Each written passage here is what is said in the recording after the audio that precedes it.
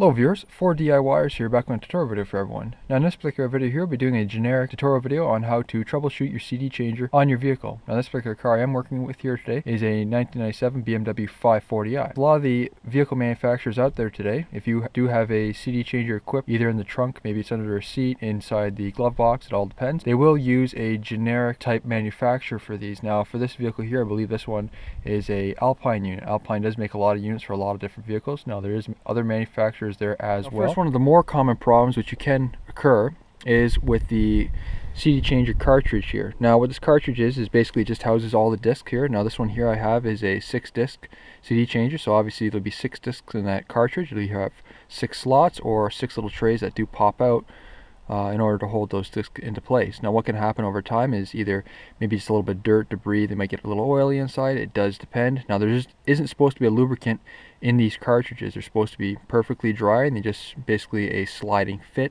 It's all a plastic assembly. Other times what can happen here is the plastic assembly will also have little bits that do break off, either the one that pulls the disc out or maybe on the side slots they might break and then eventually bind up, which doesn't allow you to work properly. Now these cartridges can be purchased again new, so you can get a replacement for them, or a lot of times, as I mentioned before, they do make a generic unit for all these. So what can happen here is you can take a cartridge from the same model CD changers, and all these CD changers are models depending on what years yours is, and you can take one that's interchangeable from one vehicle to another. Now normally when you do press this little button here, it'll release out of the slot here. Obviously I'm having a little difficulty with this one here. I am having actually a couple issues with my own CD changer here. But if you're able to get this cartridge out here, and if you do find that there isn't an issue with that moving in and out, what you can go ahead and do is a lot of times is just taking one of these little can of basically dust away or blast away things you can purchase for your normally computer electronics.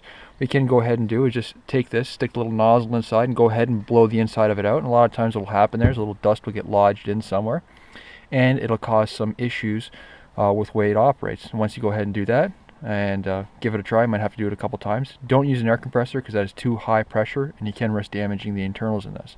This is just a medium pressure. Go ahead and obviously do pay attention to when you are using the can of the directions on the side, because if you do overuse the can, you can get cold, or if you do bend it a certain way, for instance if you do hold it upside down, you can spray direct nitrogen onto there, and if you do have hot circuits in there, what can happen is you can put a cold spot in there and might risk damaging something. Now, as I'm having issues here, unfortunately, what I'll have to do is I'll actually have to remove the whole CD changer in order to diagnose the problem and possibly split down the whole case in order to get that cartridge out, or even changing the orientation. Sometimes when you leave it plugged in, say it does face upwards, it faces the opposite way. We're looking at the bottom side here, so when you are facing the upwards way with the cartridge, sometimes I find if you do unbolt it from the vehicle, then you do put it on its side, so the cartridge would be out on this orientation here, basically on this face here. Sometimes the cartridge will come out. Obviously there's probably some sticky or dirty internals, which we do have to address, and I'll show you in a moment. Now if you do find you do have to remove this, be sure to disconnect the battery on your vehicle when working with electronics, just to ensure that nothing gets damaged in the process. As you can see with this one here as well, we do have a fuse on the bottom side here. Some may have fuses built into them, other ones may not. Now it will depend with your vehicle's manufacturer. Now with this one here, I have checked the fuse and the fuse is working correctly. Now as for other fuse locations on your vehicle, you will have to consult with your owner manual. As for removal process, these are fairly straightforward. I have the 3 wires on the bottom side that I had to disconnect, and then I have the 5 bolts to remove. Now I am working with a BMW E39, so if you are looking for a specific tutorial on that, I will include that in the description below. Now first what I want to start by doing here is removing that outer bracket that does go around the outside, which holds it into place. Now depending on your CD changer, the brackets may vary a little. I did have 2 screws on each side. Now you could either use a wrench or socket or even a Phillips screw on there in order to remove that bracket that goes go around the outside. Once we have that removed, we can then go ahead hand remove this casing to gain access to the internals here. This will vary between makes and models, but it will be a similar procedure. Now for this particular unit I am using a small Phillips screwdriver.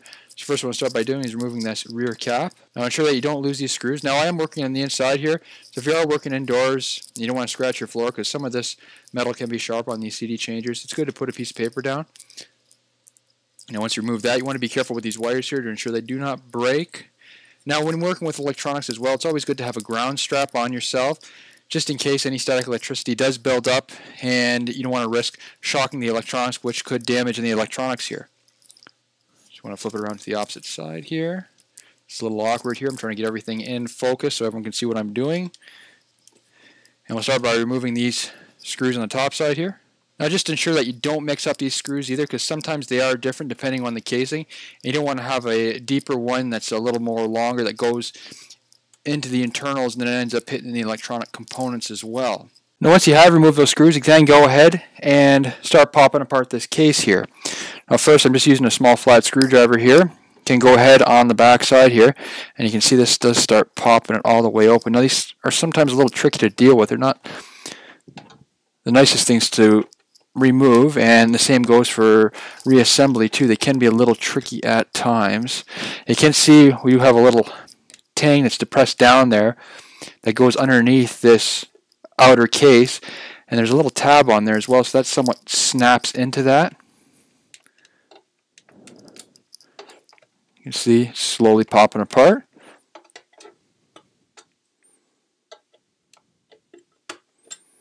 Now again, when removing the case as well, you want to be sure you don't stick the screwdriver all the way in the inside, because again, you do risk the chance of damaging any electrical components that are in there.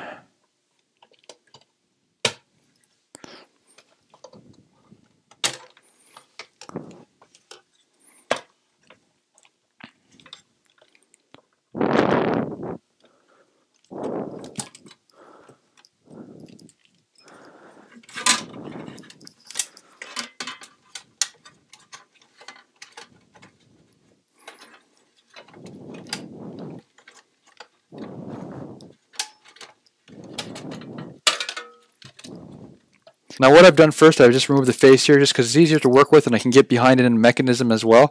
They have two snap clips, one on this side and one on this side, and they will snap into the framework. Just going to turn this around here. One on the opposite side there and then one right there. You see they have the rectangular holes there.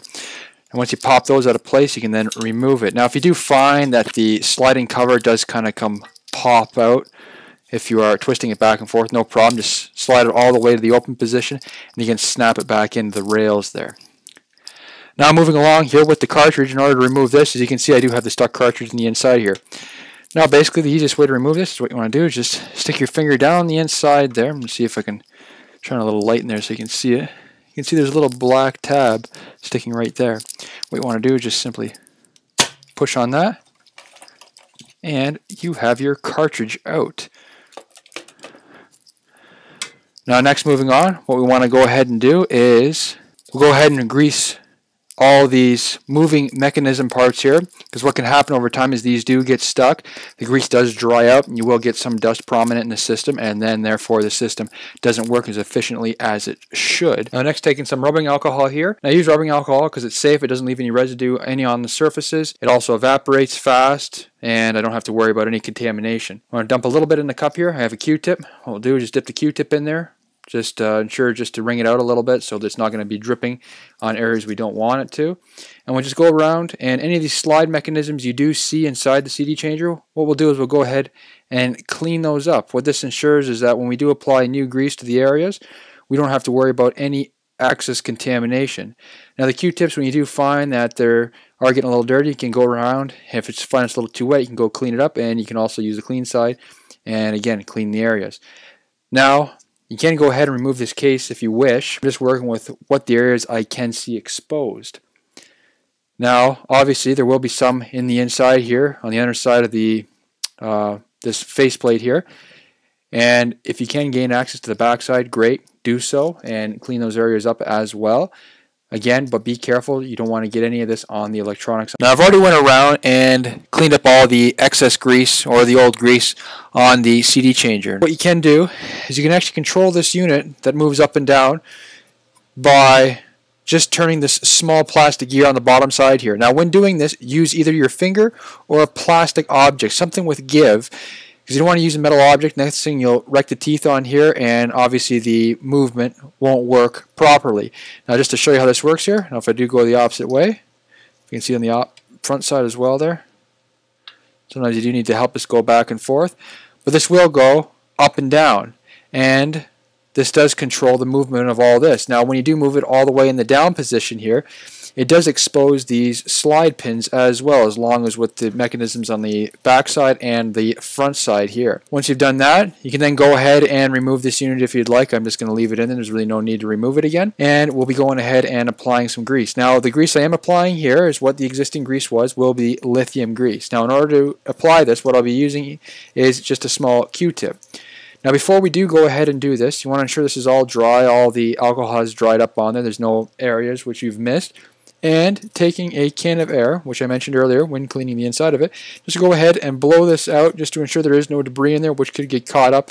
Maybe a little bit of fibers left over from the Q-tip. It does depend. Now I find the Q-tips do work great for this, but again, you always want to be careful and double check and make sure, because this is sharp steel on the inside and you never know, just a small fiber could catch on something and then get lodged in somewhere and then cause movement issues. So once you've done that, you then go ahead and apply the lithium grease. Now the lithium grease I am using here, I haven't brought it out just yet, but what I'll be doing here is I'll be spraying it into a cup, which does make it workable, because if you do use the spray stuff, if you are familiar with it, it does have a tendency to go everywhere, and we don't want this on the electronics. We want to be able to control the areas it is applied to. Now just to show you here, now I've already went ahead and applied it to all the areas. Can see I didn't go too crazy with applying a large amount of it, but I did apply enough where it is going to lubricate the area sufficiently and there won't be any binding up. Now again, if you are willing to move this gear back and forth here to move the whole assembly up and down, does make it a lot easier, and you can do this before even having the CD changer hooked back up, because this ensures that you get all the areas. Again, as you can see here, we do have the teeth exposed here, but we don't have the ones exposed on the back side here, and I've already moved it back and forth in order to expose those. Now I've went ahead,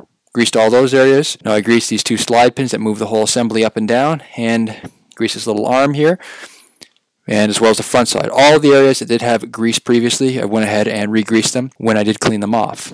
Now obviously, I can't stress this enough, you don't want to apply too much where it is going to be a hazard to the rest of the electronics. Now as for reassembly, you can go ahead and reassemble this. Now again, they may vary between makes and models, but similar procedure with all cleaning up the internals on these. Now in some of these, if you can gain access to the laser in the inside there, now the laser, you can use those discs in order to clean them if you can't gain access. If you can, go ahead and use the Q-tip, and you want to put a little bit of rubbing alcohol on it. Use a clean one, not the one you've been using to remove the grease, and you just want to simply wipe the lens of it. Don't use anything else. You want something that does evaporate fast and doesn't leave any residue on there, because it can damage the laser. Now as for the discs I mentioned a second ago, now those are the ones with just little brushes on them. You can purchase them usually at your local electronics store or computer store. They are fairly common. Now obviously there is a procedure. This does have to be hooked up, and it just simply plays like an ordinary disc would. Once you have this all reassembled, you can then go ahead and put it back in your vehicle and test it out, ensure everything does work correctly. So this concludes the rest of my tutorial video. If you have any comments or questions, please don't hesitate to post them below. Also, please subscribe to my channel and like my video. Thank you for watching.